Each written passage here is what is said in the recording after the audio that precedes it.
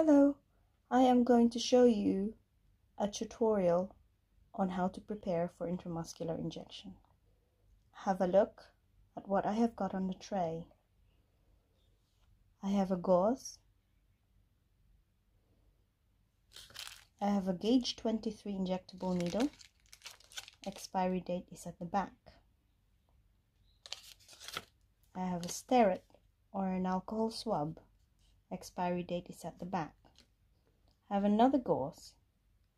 I have the vial. I have the Clinell wipe. Expiry date is at the back. I have the filter needle. It's red. And I have a 3 ml syringe. And I have a sharp spin.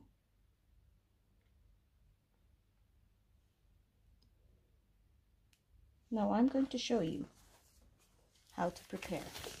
Don your gloves. Wipe the tip. So if you can see, I've arranged it according to how I want to use it. One side is for aspirating the medication. Clinell wipes, date, put that on the side, open it, clean the tip, ask Miss Assessor if this is a glass ampule or a plastic ampule. Clean this for 30 seconds. While it's drying for 30 seconds, you can prepare your syringe. Open it. Open it, but don't expose. Attach this now to the red needle. Put all the used equipment in one corner. Have a look.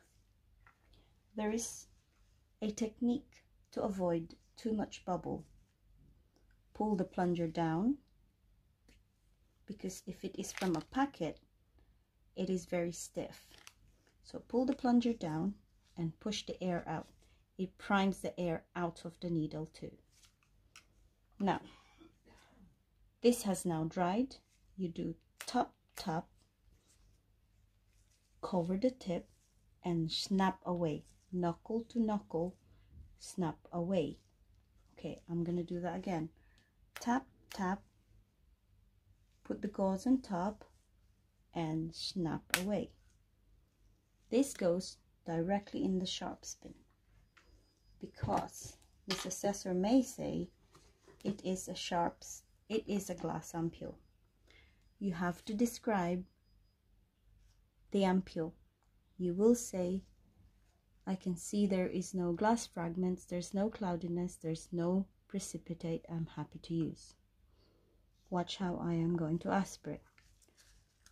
Needle on the side, like this, okay? Or here, you can see better. Do not expose your needle. Aspirate on the eye level. For the sake of this video, I'm just lowering it down. Make sure that the calibration is facing you, and you can do it this way. If your prescription is only 1 ml, only aspirate just slightly over 1 ml, just like that. Now look how I'm going to resheath it. Look on the side and tip it down. You will hear it click. Now it is secure. Pull the plunger down to give enough room for the bubble to go up. There is a bubble there, look. Okay, tap it until it goes up, and if you see there's nothing there anymore, and then you show to Miss Assessor the desired amount you want to inject. There it is, 1 ml. When changing into blue needle or the injectable needle, do not expose this yet. Keep it there. Once you're ready like this, hold, secure, and then throw this in the sharp spin.